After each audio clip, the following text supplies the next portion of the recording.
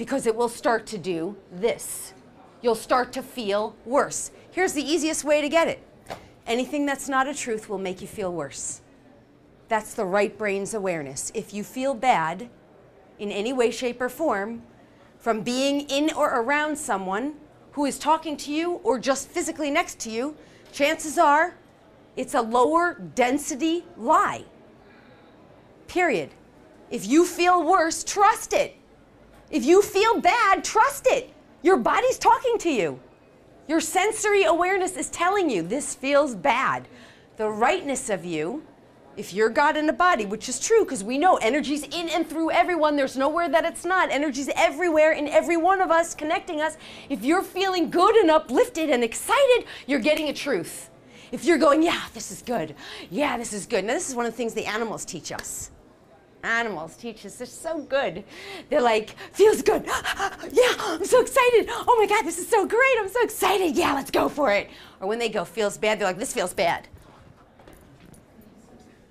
It's so obvious, right? But meanwhile, we just keep going, diving right into the fire. This feels bad. I hate my job. I'm going anyway. I hate my boss. That's okay. I'm going anyway. I'm just going to kill myself through it. I did it. I certainly did do it, literally. So anyway, this is like part of tapping into your gifts, because the real truth about 2012 and beyond is that we don't really have to do anything that makes us feel bad anymore. Because the way we're going to get, this is what I mean about manifestation. This isn't a whole manifestation class, but when you learn about the gifts of manifestation, it's literally about feeling good about what you really want, as if it's already here right now, because as you do it, you are creating it in your reality. There's nothing out here. You understand? You guys aren't even here. You're just here. It's a gift I gave to myself so that I could have the experience of giving a presentation and feeling really great about sharing my wisdom. I'm not really here. I'm just somebody that you manifested, some aspect of you that you felt like you needed a teacher to teach you what you already really know. Does that make sense? So the idea is, if we're not really here, all of this is energy moving around. We're just particles of energy that never stop moving. They're constantly moving and in flow. And the thing about really great energy is that it feels really good and it has so much energy. And it makes you really happy and feels really healthy because it can't metastasize or feel bad. It's just moving and flowing. That's what we're moving into with 2012. And manifestation is about making that energy real in the physical body, in the physical experience. So I know that's just a whole lot of stuff I just gave you. That's kind of the way I present. But the slower density energies are the one that are going to make you feel bad. Fear, worry, doubt, anxiety, frustration, hatred, revenge. What do? They metastasize. They can't move. They get stuck. And they form. What do they form? Cancer. Disease, cancer. So as we learn to heal ourselves, it's about clearing out the denseness, the dense, heavy energies of fear, worry, doubt, anxiety, and all those traumas and dramas that are stored up in the unconscious brain. They're all stored up in there, and they're manifesting in the body as illness. And as we clear that out, using these gifts that we all have, then we move into this high vibrational, high frequency energy. And by the way, everything I'm saying about this, you could easily go to Dr. Bruce Lipton and, cellular biologist and research this. All, Dr. Deepak Chopra, all these Dr. Valerie Hunt, and so many others. So they're literally saying that everything's energy. Slower moving energies can get stuck. Law of attraction, they attach onto one another. Faster moving energies move so fast that they vibrate so fast and you can't keep up with them. By the way, do you guys also know, how many strands of DNA do you have? 2? 12. So right now, the scientific community tells us that we have 10 strands of junk DNA. This is kind of funny to me. Have you ever been in nature and seen nature not use up everything? Is there anything that's junk in nature? And aren't we nature? Like, aren't we made up of the same carbon, protein, carbon, oxygen, hydrogen, nitrogen that everything else is? We are. Everybody's made up of those components to the best of our ability, to the best of our knowledge right now anyway. So those junk strands, they're not junk. They just need to get activated. That's part of the shift too. So as we start to activate these other strands, we're healing ourselves, we're tuning into all these gifts and abilities. So going back to this whole thing, when you're feeling shrunk, you're getting a lie. When you're feeling big, you're getting a truth. when you're feeling excited and joyful.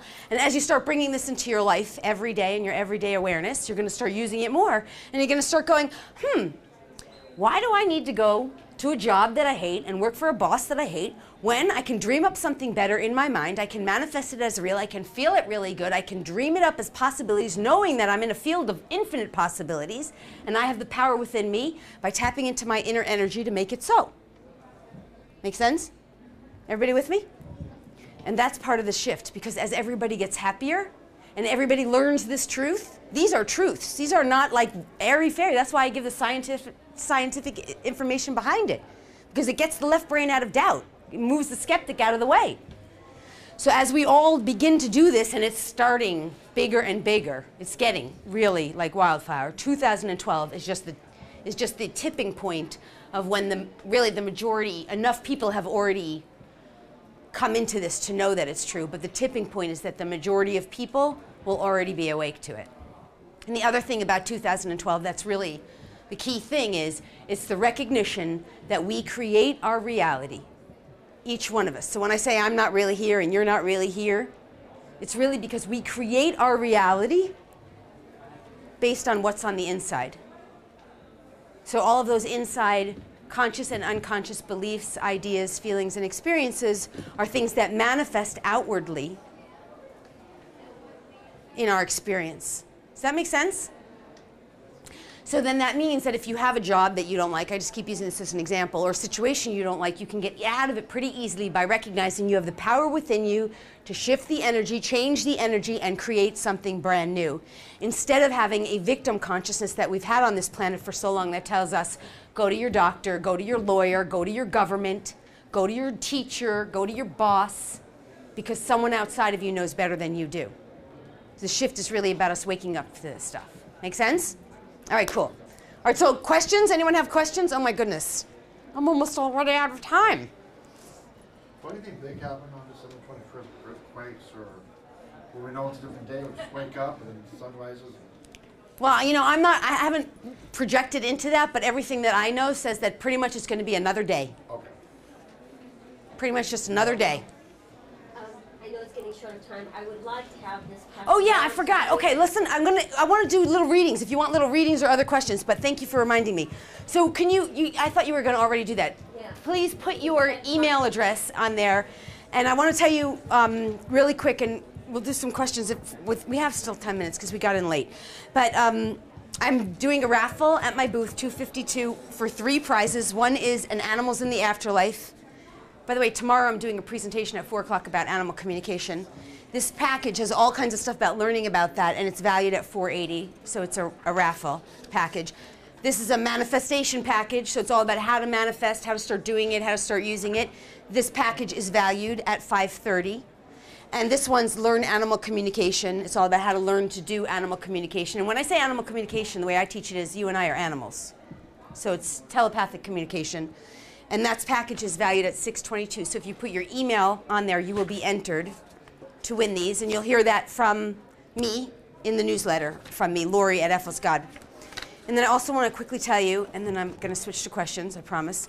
I'm teaching people how to do this. Unlock your psychic gifts and abilities in a workshop the 3rd weekend of October, and also a teleseminar that starts the 2nd week, a Tuesday.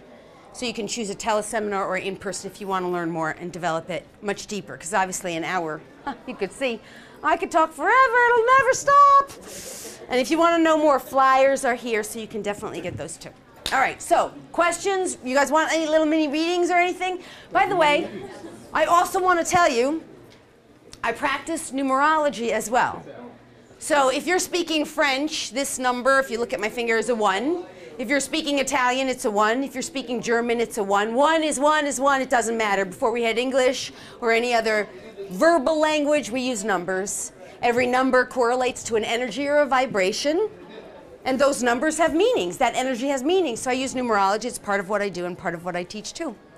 So anyway, when you're in the psychic development class, it's one of the things we're going to teach. But do you guys have any questions? Yes. Hi. Here in LA. What's your name? Christian. Hello, Christian. Yes, I do. So do you sort of you just work here and teach classes or anything? Oh, well, I do private sessions with people. And I call them empowerment coaching sessions because it's really about getting empowered and waking up to who we are, learning how to do this. Everything I do, I teach. I also do classes and workshops, of course. I do a lot of animal communication, and I do a lot of energy healing. So I'll tell you a little bit about some of the energy healing too, unless someone else has other questions that you want to ask, which I will certainly take. But the thing about energy healing is if we wake up that we realize that everything's energy. Oh, I did want to say about the DNA strands. That's why I asked about that. So everything's energy moving at these different speeds and these different rates, right? When you access these dormant DNA strands, which is one of the things I help people to do, in this workshop I do, manifestation and healing workshops, where I help people, we are wakening up our DNA, our dormant DNA. That energy is moving stuff that's dense and packed. So for example, some of the examples I can give you is, I recently, oh yeah, I should say that too, but in one of my manifestation workshops, I had somebody there who wanted to, yeah, I just got sidetracked off of that one, sorry. Because now I'm thinking about, I want to tell you about the DNA thing, so let me stay focused on that. So I had somebody who called me, she wanted to be in the manifestation workshop. Her dog was really, really not walking well, having a lot of problem, and she was low on energy, tired of nursing him every day. She did a manifestation and healing workshop. We activated some DNA. I did this also, worked with her privately. And she couldn't believe that within the first session, after the first session, the dog and her went out for their first really long walk in months, or I don't know how long it was. And she wrote me and she's like, I cannot believe how much energy we have. And this is what happens when you start working with this. I mean, if you just look at me right now, I'm pretty high energy, right? Wouldn't you say? Yeah, it's kind of hard to, but this is what happens when you start working with this stuff. You've got so much energy. It's almost hard to package it into a product. I mean, it's hard to stick it in a box or a body, but it does stay in there.